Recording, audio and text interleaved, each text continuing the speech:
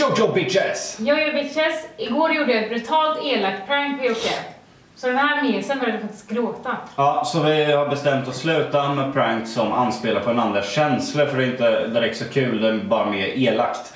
Så vi kommer göra bara pranks som gör jävligt ont, pinsamheter och som förstör varandras utseende. Eller bara pranks som är sjukt elaka, men ingenting som blandar in känslor till varandra. Så vi skakar hand på det, och den som bryter mot det här blir antingen av med håret eller mina ögonbryn. Ja. Men vi tittar i alla fall på vad psykopaten här gjorde innan vi nu har bestämt det här. Sätt här. Vad är den här? Sätt den här. Ska jag vara med i ett prank? Nej, du ska inte... Alltså, du kan inte tro att allting är ett prank hela tiden. Vi kan vara seriösa någon gång också. Vad är väskorna då? Jag orkar inte mer. Nej, vad ska du göra med väskorna då? Så ska du flytta in i väskan och flytta till månen eller vad? Nej, jag har mina grejer i väskan. Jag ska dra ifrån. Du har lagt fram en tom väska så att jag ska tro. Det är inget prank, Jocke. Ja, men kan jag bara få se vad det är så fan... Är inte det här min? nej, det är min. Ska du ha en maltröja eller? Nej.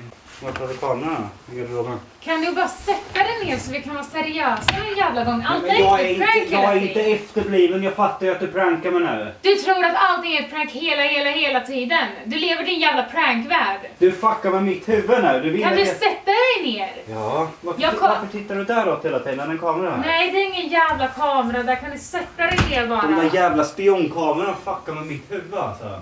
Ska jag spela med här nu? Du ska lämna mig. Där är pussen. Har du bett någon att ringa nu? Nej, jag har inte bett någon att ringa. Ja, om det nu är din skjuts så kanske du ska svara. Varför du ska feta inte? För att jag har ingen annanstans att ta vägen just nu. Jag ska vara där tills jag hittar en lägenhet. Du bor väl här? Men jag ska inte bo här med Joakim. Jag kommer gå ut. Men han bor ju på McDonalds. Han bor inte på McDonalds. Nej, men han äter det 3 gånger om dagen. Men ge det, jag fattar ju att det är ett prank. Så att nu när jag går utanför dörren så kommer du bara, hon kommer tillbaka om en vecka för det är prank. En vecka? Det var det mest långdragna prank jag har hört i sådana fall.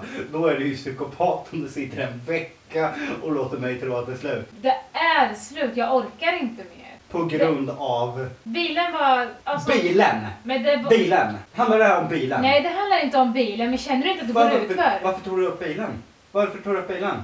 För att det var det fittigaste du gjort. Att du det inte blir fick bara, en bil? nej. Ja, det var fittigt ju. Nej, men det du blir... har väl gjort saker på mig med? Ja, men... Nu har jag börjat få hår tillbaka. Känner inte du att du jag bara... har fått vara på akuten för att du har limmat fast min hand. Du drar pepparspray och tigerbalsam i min röv. Okej, om jag skulle komma till dig och vara gravid liksom bara, åh älskling vi ska ha barn. Så tänkte du bara, haha jättekul, fan vad bra prank. Nej, okej, där har du väl en poäng men... Till slut när vi ligger och sover liksom ska vi hugga av varandras armar och bara, haha kolla vilket prank. Det vore skillnad om det har varit dåligt mellan oss. Ja, förutom att pranken bara blir värre och värre och värre. Ja, men vi skrattar ju åt det efteråt. Du tycker ju det är kul. Jag men det, du som du lever i en jävla prankvärld nu. Kolla, du kan inte ta mig seriöst för att du tror att det är ett prank. Har du en kamera i ögat? Alltså, ny modell. det är något fel på dig. Jag skojade. Ja, precis. Du sitter och skojar. Här lämnar jag dig och du sitter och skojar. Ska du stå och skratta sen när du inte ser mig nu? Nej. Ja, jag kan sluta pranka om det så. Nej, jag är ledsen alltså. Men då är det ju något mer. Jag säger att jag kan sluta pranka. Alltså, skämtar du med mig nu så vet jag inte vad jag är med där. Så. Jag säger bara, det här är över gränsen att skämta om du nu gör det. Jag tycker det är så vidrigt, fittig stil och inte ens ge mig en chans att ändra mig. Hur mycket skit har inte du gjort? Hur många chanser har inte du fått med grejer? Precis. Vadå precis? Jag kanske inte är värd de chanserna heller. Men visst, skitsamma, dra om du vill det här. Så, tack och jag har det bra. Okej, om man tycker att pranksen har gått för långt, då skulle jag få en chans att ändra på mig. Men kan du gå? Jag tänker inte ha det och njutning att du ska se att jag är ledsen. Vad är det? Vad väntar du på? Att han ska ringa att han är utanför? Jag säger, du har en sista chans att säga, är det ett skämt, ett prank, så säg det nu. Ge dig chansen Jag att tror säga. fortfarande ett prank. Sluta, jag säger bara, är det ett skämt eller ett prank, så säg det nu. För jag kommer börja sluta snart, jag tycker inte det är kul längre. Du tror alltså fortfarande att det är ett prank? Skitsamma. När ska du hämta resten av grejerna? Jag vet inte, de får väl vara att du säger till en lägenhet. Säg som det är istället om det är känslor eller något i sådana fall. Men det är inte det, det är att du alltid tror att allting är ett prank. Ja, men då kan jag sluta med det. I sådana fall, om det var något fel på känslorna så säg det i sådana fall. Det är inte det. Kom Buffy, kom.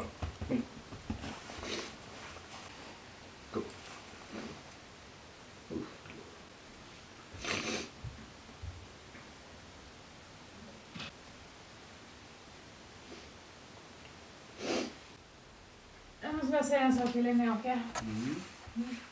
Du var prankad!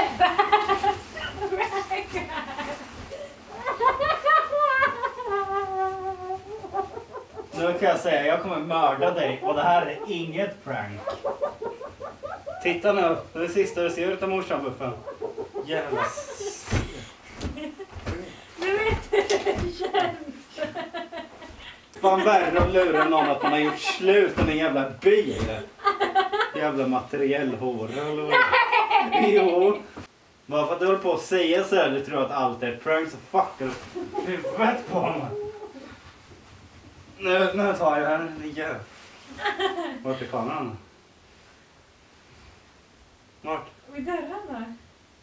Vart? Där vid dörren.